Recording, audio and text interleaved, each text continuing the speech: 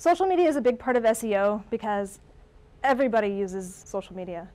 Even if all you have is a LinkedIn page, even if all you do is share your photos on Tumblr, you still use social media and you're still influenced by it.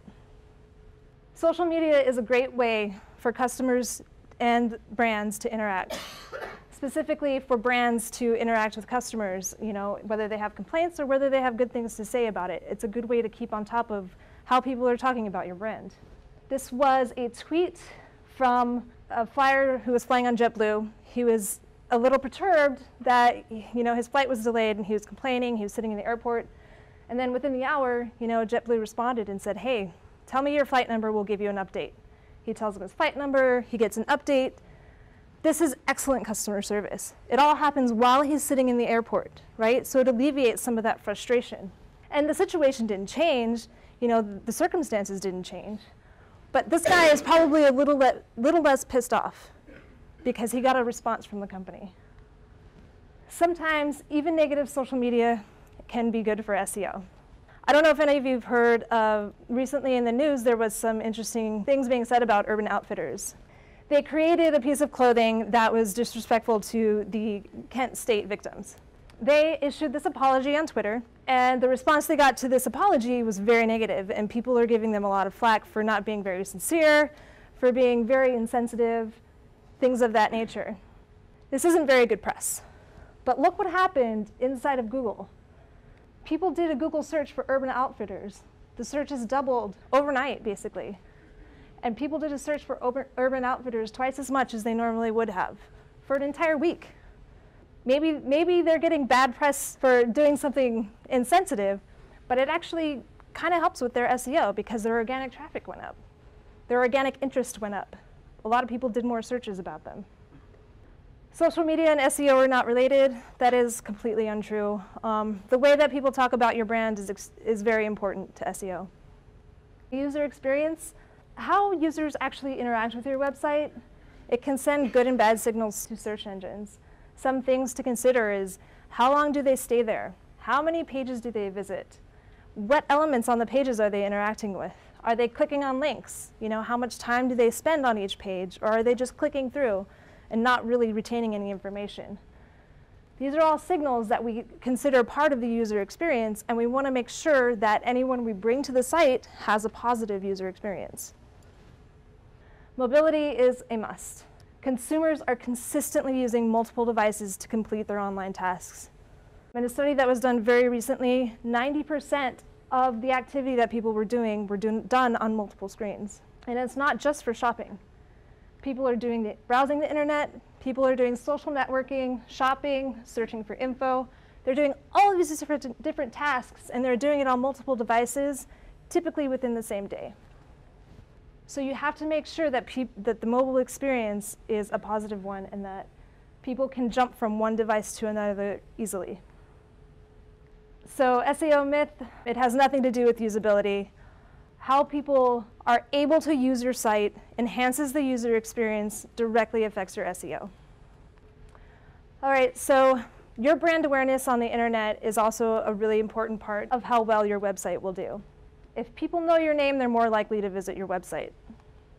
Messaging for your brand should be clear and uniform so that when people hear either your brand mentioned or a product that you offer mentioned, they think of your brand. You want to make sure people are making those connections. And here again, associate what your brand is, what it does, what it offers, and what are the benefits of your brand over others. This is the brand that everybody knows. It doesn't even need any words. Right? Everybody knows that this is the Nike swoosh. And if I do a search for something like toddler tennis shoes, which is actually searched 1,000 times a month, surprisingly, Nike doesn't show up until option number 7. But if I'm a fan of Nike, I'm going to scroll down to find Nike, not to mention all the other things on this page. Right? They've got these pictures here, so these are Google shopping campaigns. So I already know that they're totally adorable. Plus, in this ad space, Nike has this ad, and it's probably targeting toddler tennis shoes, right? So now I know, okay, Nike sells them, look how cute they are, and they're probably on sale. So I'm going to go to Nike. Now let's look at some of their display advertising. if we're trying to make sure that we associate our brand with our product offerings. Okay, so that first one over there is a clothing line. This could be any sport, but it's also sport related. It's very impactful because it's simple and it's to the point. And then, of course, we have the golf ad, right? So all three of these things are sports related. And then on the product side, now I know that they sell clothing. And what's the benefit of Nike clothing? I can have clothing that has my favorite team on it, right? What's the benefit of buying golf shoes from Nike? I can find them at Dick's Sporting Goods, right? So all of these things are connected to connect this brand with what their products are and why it benefits you.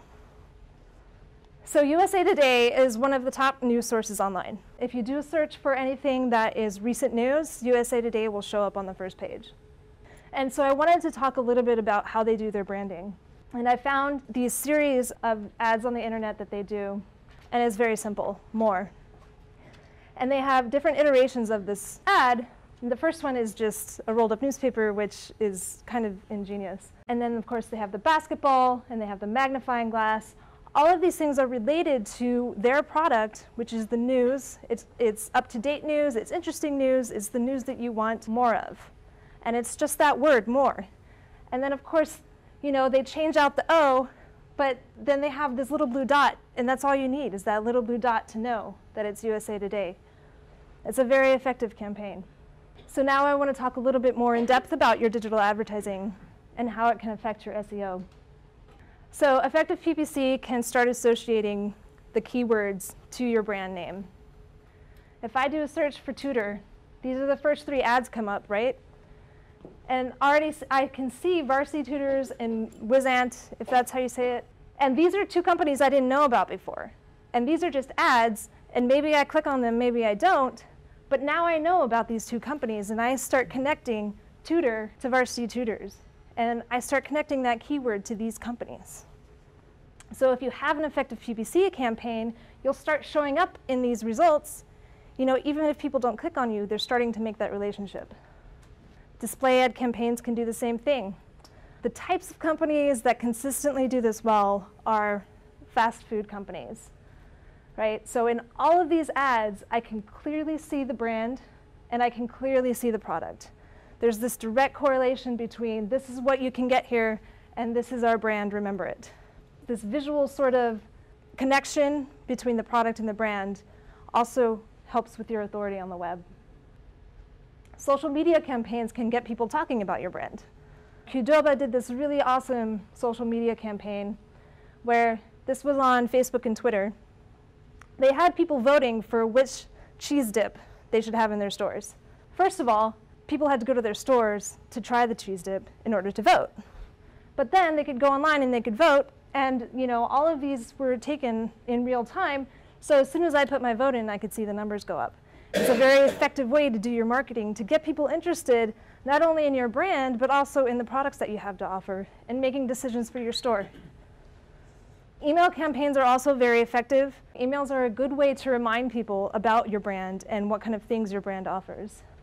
One of my favorite SEO myths is that clicks from ads will improve your organic traffic. There is no direct correlation between the number of clicks your ad gets to the number of traffic your website gets. All right, so the analytics piece is sort of, I mean, no matter how much of this or how little of this you do, you're always going to need analytics. Analytics is imperative to understanding your online presence and developing high-level SEO strategies. If you don't understand what's going on in the internet, if you can't read what people are doing, then you can't have an effective campaign. Let's start with something a little simpler. So if I set up Google Analytics and I have the tracking code on my site and I set up the monthly report, this is typically the report I'm going to get, right? So this report shows me how many users came, how many sessions there were, session duration, bounce rate, page views. Who cares? This is not very informative. I want to know what those users did when they got there. I want to know where those users came from.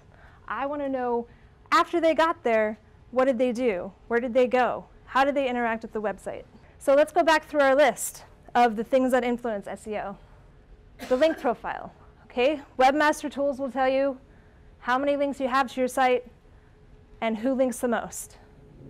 They'll tell you what your most linked content is. This is really vital, important information if you're trying to build up your SEO. If you're trying to look at social media, you can see which network people are using to get to your site. And then you can go even further and see which pages on your website people are actually sharing with others. User experience.